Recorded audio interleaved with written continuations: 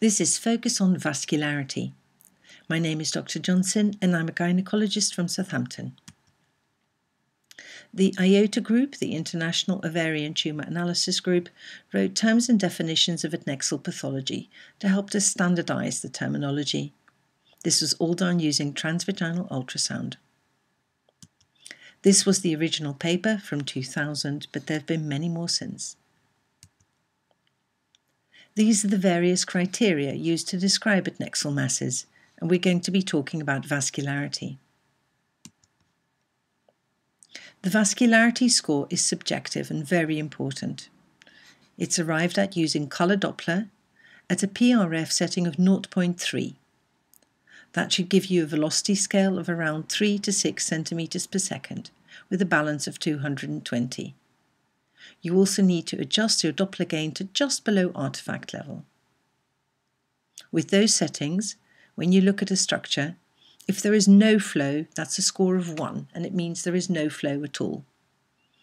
If there is minimal flow, this is a score of 2. It means you really have to look for it.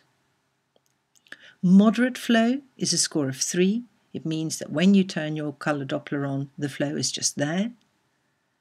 And strong flow throughout or in one area is a 4. This is what the different scores look like. No flow, you really had to look for this one, a colour score of 2. This one, the flow was just there when I turned it on, a score of 3. And here, this is strong flow in a particular area, a score of 4. 1, no colour at all. 2, a little bit at one edge.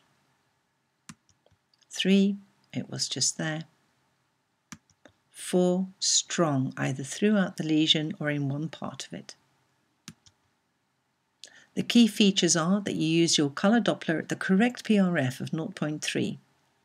Adjust the colour gain until you see artifact and then turn it down till you just lose that.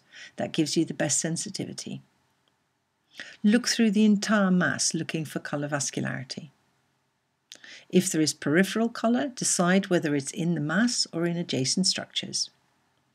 Check whether there are any papillations which have colour.